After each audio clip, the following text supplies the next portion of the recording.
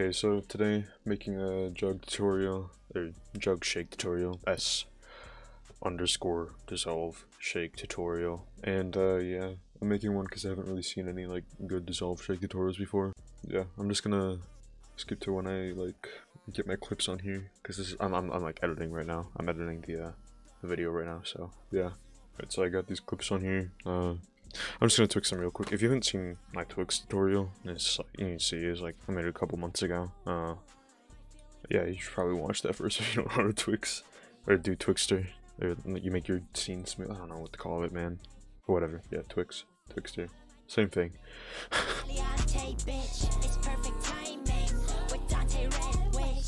Alright, so here's what it looks like after Twixing. I added like one solid for some impact. Alright, so now, not to the whole point of the video, I'm going to show you how to do S_dissolve shake. So, somebody just fell in my trash can, sorry. Okay, I'm gonna show you, oh my god, okay, I'm going to show you how to do dissolve shake now. So, what you're going to do, actually this is FX console. If you want it, you should probably get it. Pretty cool plugin, it's free, you just download it. But like, I'm gonna show you how to do dissolve shake now. So you do need Sapphire for this to do dissolve shake, because it's like S_, I can't spell, dissolve shake.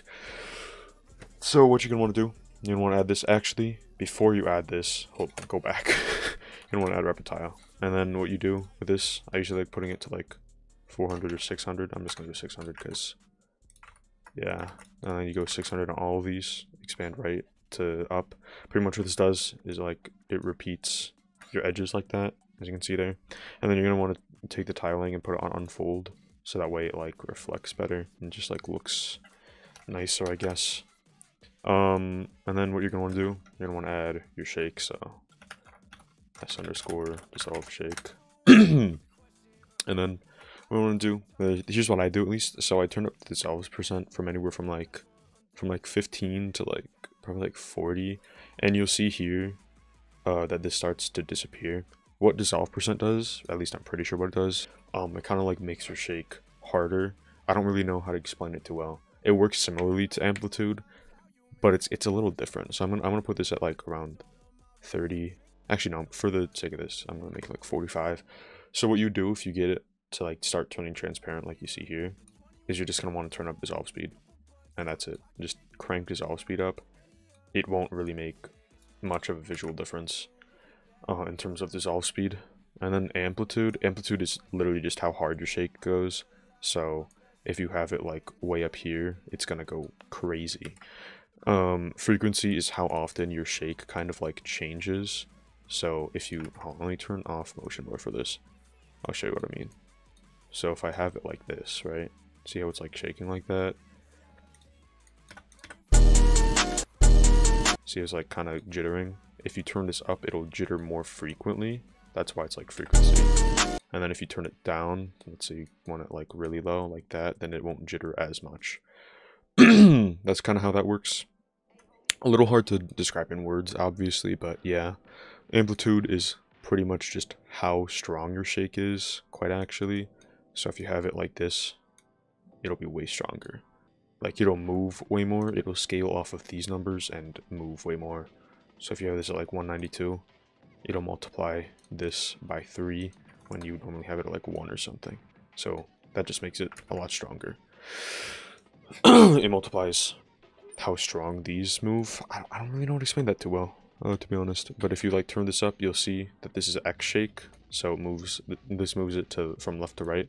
Y shake moves it up and down, and Z shake moves it in and out, so like scaling, and then tilts move it, or like they tilt it, so they rotate it. So that's kind of how that works. And then what you're going to want to do, so this is what I do in my settings. For amplitude, I usually put this anywhere from like 1 to 8. Usually, most commonly at least, I'll put it like 2, 3, 4, 5. For this one, I think I'm going to put it at like around 4 or something. And then I usually turn my frequency up. Kind of depends on what kind of shake I'm going for. If I'm going for like a softer shake, I'll turn this down. But I'm going for a harder shake on this one, so I'm probably going to turn it up to like to like 15 or something. Then what I usually do is I'll turn my amplitude down either very low so that it's like this low, or I'll turn it down to 0. Just for the shake, I'm going to turn it down to 0. For the frequency, so you'll see how this looks right now. Doesn't look great, but it looks, you know, fine, I guess. Like, this could work, it just depends on the scene you're using, I guess, but this is not ideal. So I usually like turning my frequency down from here. I think I'm actually going to turn my frequency up to like 20 or something. And then what I do on the X shake part, so I usually only touch the random amp, usually, and also like the phase, and sometimes I'll touch like the random frequency. Kind of just depends on what kind of shake I'm going for. I normally will not graph these at all, but yeah, for amplitude, how I'd graph this, I'll probably do some, I use a flow plugin. If you have it, you can use it for this. If you don't, you don't have it, I guess. I usually do these decently sharp. Maybe not that sharp though. Maybe we'll do like that or something.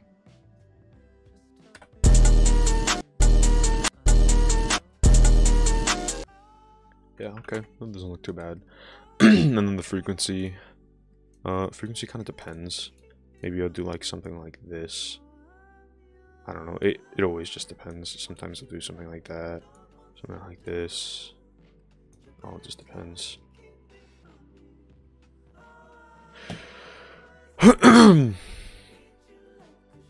Alright, so let's see, and it looks pretty okay. Looks kind of weak though. So what I like doing is I like playing with seed, but before you do seed, I'm actually going to turn this off. Make sure that you turn off wrap. It'll just make your tiling look a little better. Before I do seed or anything, I'm going to play with the X shake, Y shake, and Z shake settings, and the tilt shake settings as well. So X shake, I usually... So the random amplitude works very similarly to just regular amplitude, only this is for individual directions. So if you have this way high, then it'll move it left and right insane amounts. So you can kind of see how that, like, that actually doesn't look too bad. But you can see how like that'll like move it left and right. And then same thing for Y shake. I already showed you this earlier. Up and down. Same for Z shake. Goes in and out. Tilt shake, whatever, rotates. So for my X shake, sorry, I usually turn this to around like 120-ish, kinda. I don't know. And then for the Y shake, I'll usually put this about like a lot lower than the Z shake, X shake. Sorry, keep messing that up. And then I'll turn up Z shake to like usually like around 100. Sometimes I'll go way lower. Sometimes I'll go way higher. Sometimes I won't have any, but I usually go like around here, like around 100-ish, more or less. No, and then tilt shake, I usually like keeping my tilt shakes low, so anywhere from like 1 to 3 is good, I'd say. And yeah, you can see this shake is really weak, so I'm gonna try playing with this a little more. So I'm gonna turn up the amplitude, maybe change up my graph a bit, and see how that looks.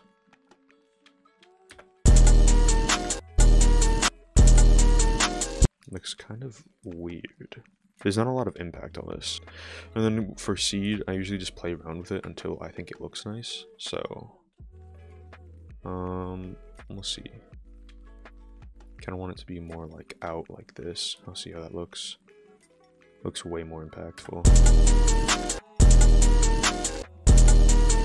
I think that looks pretty good. There's just a little bit of tiling here, so for like 1 frame, I think I'll scale it in a bit. Just to see how that looks, I guess. I don't know.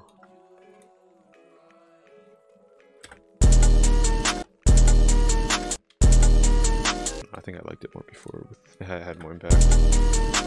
And if you have tiling like this, what you can always do, you can always add like a framer. So you just make an adjustment layer with Control-Alt-Y, and you can just like cut it. And then you can add like some kind of blur. So I'm gonna do like radial blur, just to kind of like cover up the tiling a bit.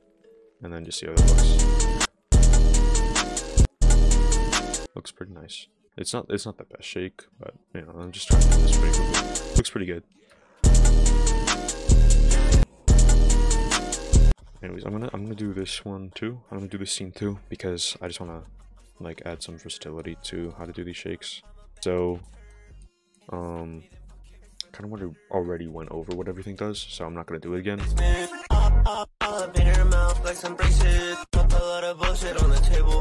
I'm also gonna really quickly just add a build-up shake here, because I feel like it would look a little nicer. So yeah, just kind of invert these, do something like that, and change render keyframes.